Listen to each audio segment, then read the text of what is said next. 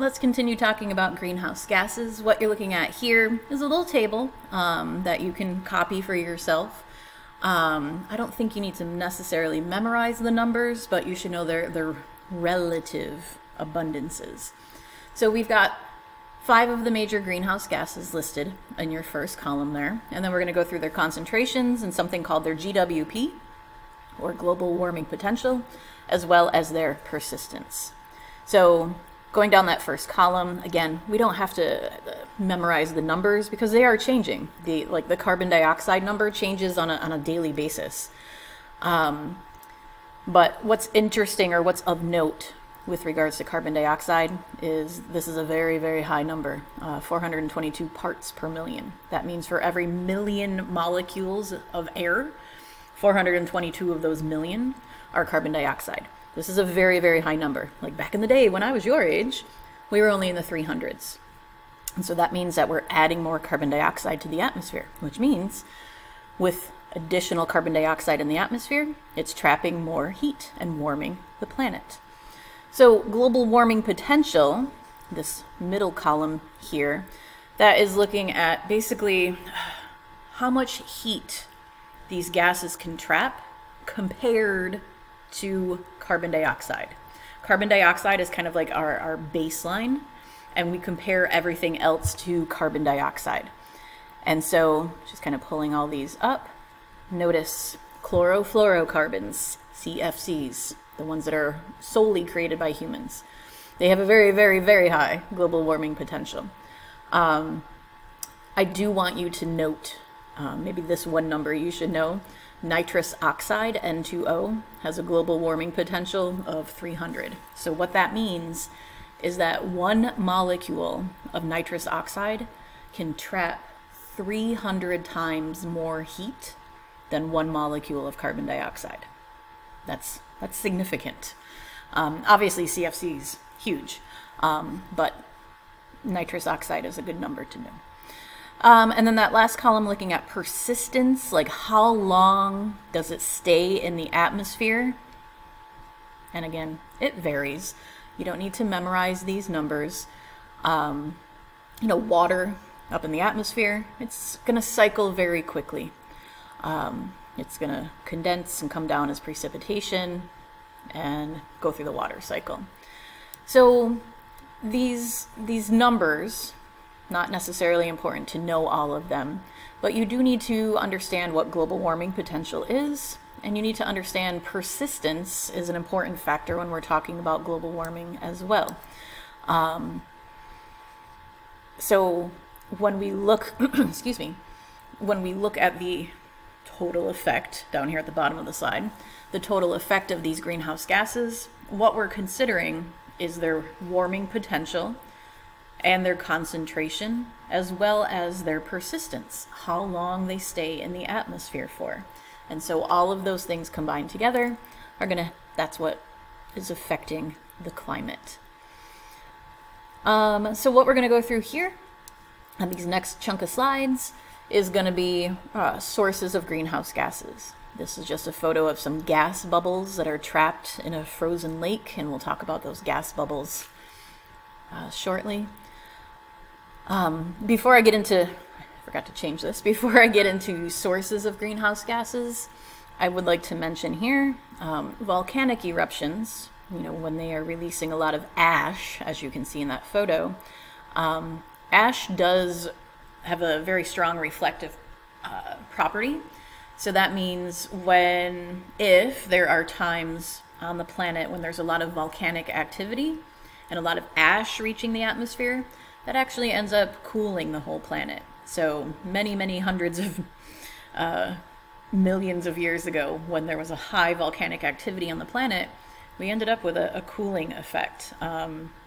Even when, what is that volcano I'm thinking of? Anytime there's a large volcanic eruption, I can't think of one particular volcano name. Anytime there's a large volcanic eruption and a lot of ash is released, that can have an impact on overall climate, because that ash is going to block a lot of radiation, which means we're not going to heat the planet. All right, so let's talk about sources of greenhouse gases. Let's move on. natural processes, decomposition, digestion, decay, whatever word you want to use. So as dead things break down, or organic matter, carbon dioxide is released during the process of decomposition. And carbon dioxide is a greenhouse gas, of course.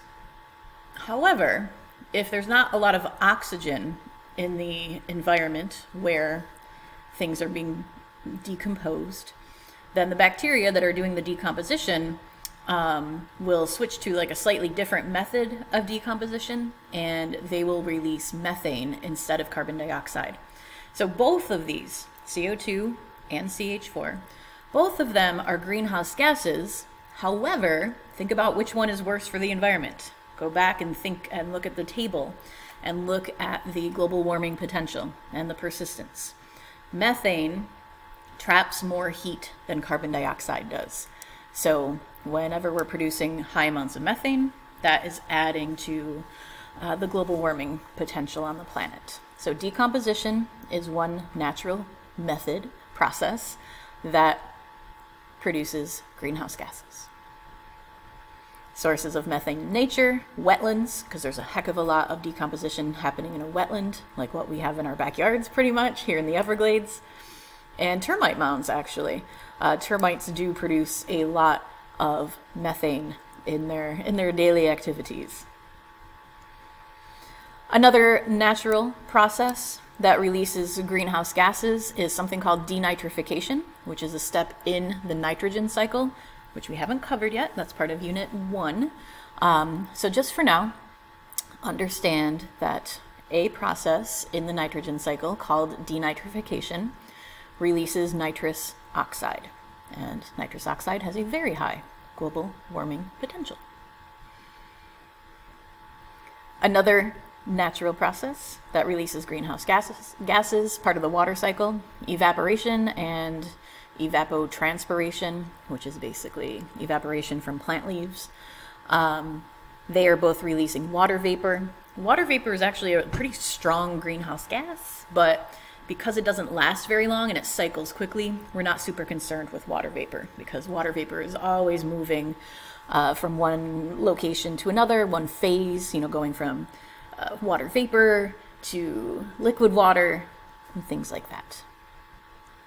All right, so now we're going to get into human sources of greenhouse gases, or anthropogenic sources of greenhouse gases.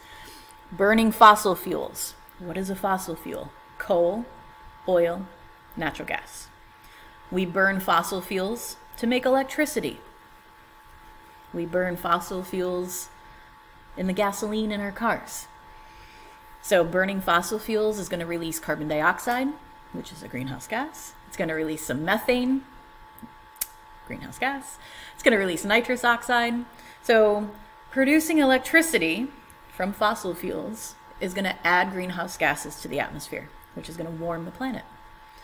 Also on this slide, you can see I wrote PM lowers albedo. Like, what does all that mean? Particulate matter, tiny little particles. They are going to lower albedo. Albedo is how reflective a surface is. Like snow and ice have high albedo, they're very reflective. Something dark like asphalt has a low albedo. It absorbs instead of reflects. So the more particulates that we have in the atmosphere, dark little pieces, soot and stuff like that, they are going to absorb a lot of heat and warm the planet. And where does that particulate matter come from? Burning fossil fuels. Particulate matter is not a gas, tiny little, almost invisible little specks, but they are absorbing a lot of heat. Another source of greenhouse gases is agriculture, farming of both animals and plants.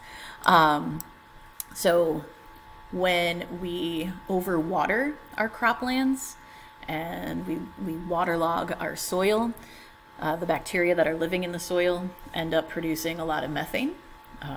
Also, crops that require a lot of water, like rice. Growing rice produces a lot of methane. That was a question on a released exam once, a multiple choice question. So rice cultivation or growing rice releases a lot of methane. Fertilization, adding fertilizers to our crops so they grow bigger, better, faster, stronger. Fertilizers often have a lot of nitrogen in them. And remember, I had mentioned previously, denitrification releases nitrous oxide into the atmosphere. So the more nitrogen I'm adding to my crops, the more denitrification there will eventually be, which means more nitrous oxide going into the atmosphere. And then the animals themselves, like cows, they release a lot of methane. We tend to think of it as like cow farts being really bad for the environment, but technically it's not. It's actually their burps, because of the way a cow's stomach is structured into different chambers. They're not like fully digesting their food, and really, really gassy animals, and they burp up a lot of methane. And obviously the more cows we have on the planet, for eating purposes, the more methane is going to be produced. Another human activity that affects greenhouse gases is going to be cutting down of trees, deforestation, because trees are going to be taking in carbon dioxide. That's the process of photosynthesis. So if we cut down the trees, there's going to be less photosynthesis.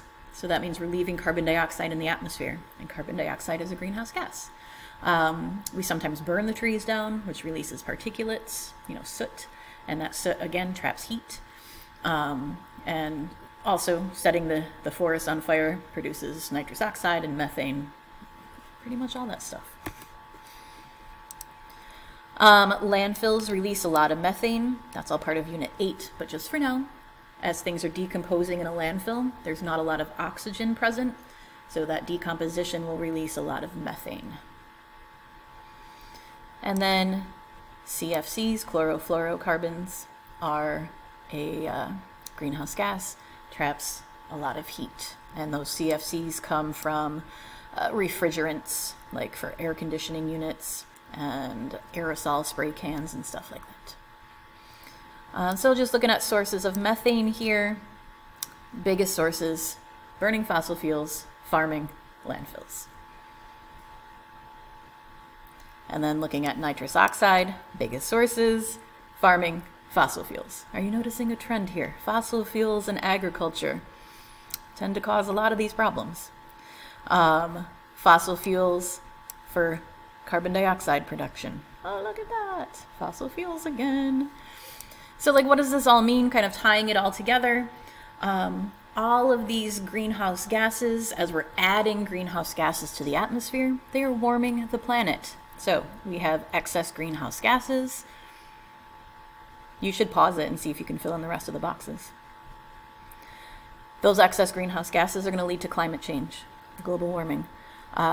As the planet is getting hotter, sea levels are going to rise, ice sheets are going to melt, sea levels rise, not only because of melting ice, but also something called thermal expansion. Water expands as it gets hotter.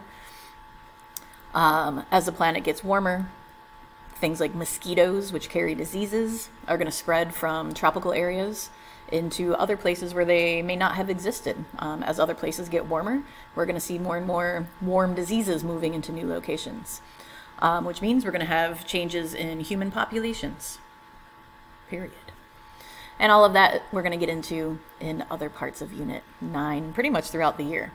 So have you any questions on 9.3, no, 5 and 6, 3 and 4, whatever this one was. If you have any questions about greenhouse gases, let me know, and ta-ta for now.